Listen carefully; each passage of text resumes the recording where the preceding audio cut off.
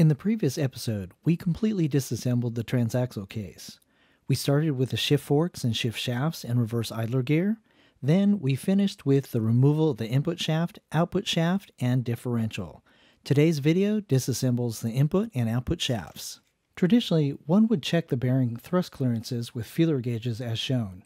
However, a quick and dirty way to check bearing thrust clearances is to attach an indicator to the shaft and move the bearing axially to determine the thrust clearance. Here you can see I tie wrapped the indicator to the shaft. It's important to verify the needle roller bearings for each gear. You can do this by measuring the radial movement with an indicator. The setup I used is not ideal but will work in a pinch. I recommend using V-blocks to support the shaft, and your measurements will be much more accurate. Repeat this measurement and verify all needle roller bearings are within spec. Yeah, it only moved like a thou. So I'm calling that thing good. Now, you need to check fourth gear, you need to check third gear, and also you need to check first and second as well on the output shaft. But let's focus on getting this guy apart now. Like that. And then we'll put this guy over the top so we don't lose it. I heard it. And look, there it is. Bam, we got it. These guys have really nice blades on them too. So you fit it over the top like this, give it a good squeeze, and then we're going to tighten these guys down. See how it fits real nice around this area right here? The other ones, the diameter didn't fit very well because it was too small. So this is the perfect size. Now we'll take this thing over to the press. This is just a 20-ton from China Freight. I did switch the bottle for air over hydraulics, so I don't have to like crank it. So I'm just gonna put this guy in here. And I'm gonna put these plates on underneath here. You just wanna make sure that it will come through. So I'm gonna check it this way and kind of put it in the middle. Make sure that it's lined up. And then obviously when you're pushing down on it, don't let the shaft fall. So I have this little switch here, and again, this is air over hydraulic, so it's gonna make a little noise, but check this thing out. Okay, so I'm back at the workbench. I put this guy back into the transaxle case. So this bearing's no longer on there. Well, I thought it was. Oh, got that thing off. Now we can take off fourth gear. Take off fourth gear. Up close and personal here. The needle roller bearings, they come off in halves. That's what they look like right there. And then here's the little spacer. There's the spacer coming off. And then there's the snap ring right in there. Can you see the snap ring? That's it right there. And once you pop that thing out, now you can get off this synchronizer set. And again, this is the sleeve right here. This is the synchronizer. This will probably come off right now. There you go. This is a synchronizer right here. And you can see that it fits in a particular way. See these little, see that little hole right there? And there's another hole right there. There's 3 of them. And those are for the shifting keys. So this has to fit in there properly. You could rotate it around until it drops in. So there's that little hole right there. And that's the way it fits. And you can kind of see that it fits into there like that. So pull that off like that. Towel. Got it. Let's see if we can find it. Oh, there it is right there. Money. Now we're going to be grabbing on this guy. And a lot of the times people stick these things on here like this, right? So that looks like it'll fit pretty well. But what I don't like about that is it's at an angle. But since there's room, let's flip it over and it'll run flat with the gear. So let's flip it over this way. Okay, here we are again. And notice I've got this thing upside down, and that way it's sitting on the flat, so it's less likely to chip any of these gears. And when we put it flat, it distributes load along many more teeth than it would if it were the cone side. So remember, on the bearing separator, there's 2 sides. There's the cone side, and then there's the flat side. So on this smaller one here, we're using the flat side. Now we're gonna push this guy, and it's the hub that's in here that is pressed onto the shaft. So this gear is free running, and so it should have needle roll bearings in there. So we're going to push this guy off, and here we go. That's third gear, and then this is the synchro between third and fourth. Don't forget to grab the shaft underneath so that way it doesn't go falling. There, it just released. Okay, we're back at the workbench, and we just pressed off the third gear and the hub and the sleeve.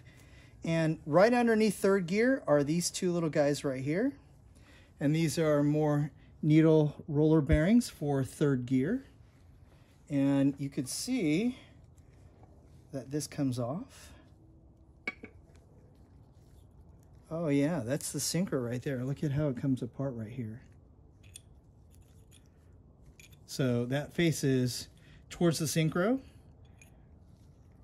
And there's no direction for this guy because these guys fit into right here where the keys are. These little holes, see the hole right there? There should be 3 holes right there. 1, 2, and then number 3. And those have to fit in where the shift keys are. Like that.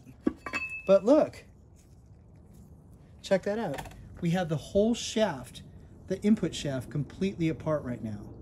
There's nothing else left on it to take off. Pretty cool. And so you can inspect this thing, make sure there are no scratches on it or anything like that. Now we're going to do this exact same thing, but with the output shaft. On the output shaft, remember there used to be a bearing here. So this bearing exploded. So this is the inner race of the bearing. And this is the fourth driven gear. So what we're going to do is we're going to stick this guy into the bearing separator. We'll push the bearing separator. We'll support this guy right here, and we'll push the shaft through the middle of it. And that'll pop off this fourth driven gear, and it'll pop off the inner race of this particular ball bearing that we had here, this radial ball bearing. And then this should be a little collar right here, I believe. It's like a little spacer. So let's go set up for that. Okay, this is a little bit of an unorthodox method.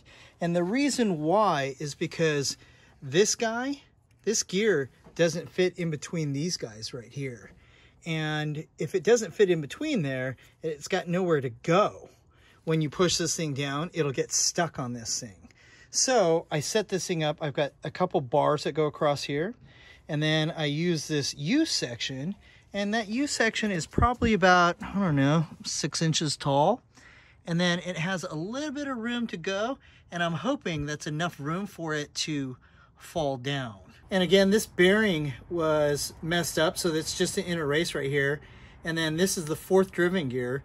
So we're gonna press off the gear. I flip this guy upside down, again, to distribute load across many teeth so we don't chip that guy. And then I'm gonna push this thing down, and hopefully I'm gonna hang onto the shaft so it doesn't fall down. Got it. Perfect, perfect, perfect. Okay, we just took these guys off, and again, there's a spacer. And this guy is pressed on to the hub, just like that. And then there'll be a bearing that goes on top of that. Obviously, these both were pressed on so it won't go down. And then we'll pull this little spacer off, and that's the fourth driven gear. Okay, so now we need to remove the third driven gear, and you can kind of see it's pressed on because it's spline, it's pressed onto the output shaft. Then we got to remove this second gear. So second gear is on roller bearing, so it's not attached to the shaft. So that means we can grab underneath it and then push that thing up. So to make it easier, let's push this synchro ring down. So we'll grab from underneath here, and then we'll start pushing on the shaft down in this section, and then we'll press those guys off. Let's push this thing off. Again, we're gonna catch the output shaft as it's pushing through. There, it just broke through. This is the third driven gear. This is second gear. Underneath second gear, you have 4 holes in it. Those 4 holes have to fit on these 4 protrusions in this little silver guy right here. Now we're going to take off this guy, which is a needle roller bearing. That's for second. There's a little spacer right in here. You can pull the spacer out. Kind of see the spacer. It's a little oily. Okay. There's not only a silver cone, there's an inner cone too. But the inner cone can only fit in here one way. Look, it won't sit properly when you put this thing in here. Watch. Put this thing in here first. Notice it's kind of flush right there. Look at that. It's flush. This guy has these little protrusions, and those protrusions have to fit in that hole right there. There's one right there, and then there's one right there. You can kind of see it. And look, if this thing, let's say the protrusions are not in the right spot. Look, see how it sits up? You got to rotate that thing until it drops in. Right there. Look how flush it is now. So, and then I already pulled all of these guys out of here. Shifting keys, that's what they are. Springs and shifting keys. So those fall into here, there, and then there's another one on the other side. So you can take this thing guy out. And again, there's a protrusion right here that this thing falls into, right there. Okay, so it can't go anywhere. And then this is the reverse gear, which is actually part of the sleeve for the synchro. And then we already removed these doohickeys. And then underneath here, you see the snap ring right here? We got to blow that snap ring out. We're going to use the same method that we've been using for a while here. Got it. Bam, bam, bam. This hub is pressed on via a spline. And then this guy is on roller bearings. So we could just support this here and then push down using a bearing separator. And then that thing should let loose. This is actually the hub between first and second gear. And so its orientation is important. These little nubbies, this thing has this stuff that's in here, so that faces upwards. And then on the back, it's flat. So it goes like this way. And then it looks like there is a synchro ring right here. Synchro ring. And it sits this way because there's a cone right here. It can't really go any other way. And then we can remove this all at one shot. This is first gear. And here is a tapered roller bearing.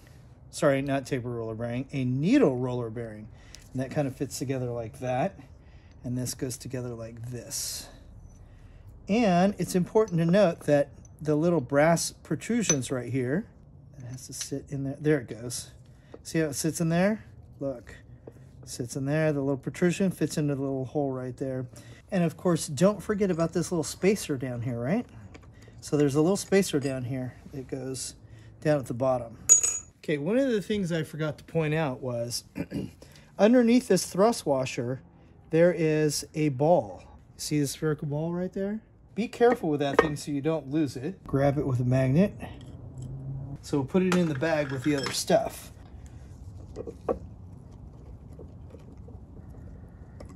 Got it. All right, here's my setup. I used the medium-sized bearing separator. Look at how much better it follows the diameter of whatever this little collar is. And then note that this guy, the ram, the diameter of it is bigger than that guy. So we want to push this thing through it. So I'm going to use this socket. I'm going to put it right in here. And this socket is smaller in diameter and it should fit in there. And then I'm going to use that to push that through. And of course, I'm going to put my hand down here and I'm going to hang on to it while it's pressing it through. Okay, so we just pressed this guy off. Pretty cool. It just fits onto here. And then the snap ring closes that thing up. So here's the snap ring. We'll put that thing into a bag and that is the output shaft. Pretty cool. All the surfaces look pretty clean on here. Project Yellow's transmission is completely apart and we ended up with two bare shafts.